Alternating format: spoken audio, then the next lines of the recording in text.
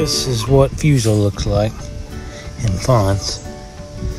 It's a bacterial infection. But anyway, you don't want to get this stuff on you. Actually, I'm going to disinfect this dirt after I get done, but look at this. You got to squeeze this out, and I run a sterile solution, which is chlorhexidine and water mixed, and some people use iodine, which I will flush iodine through it.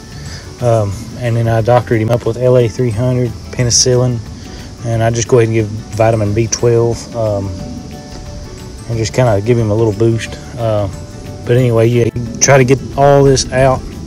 It's pretty nasty, but this is called Fusobacterium.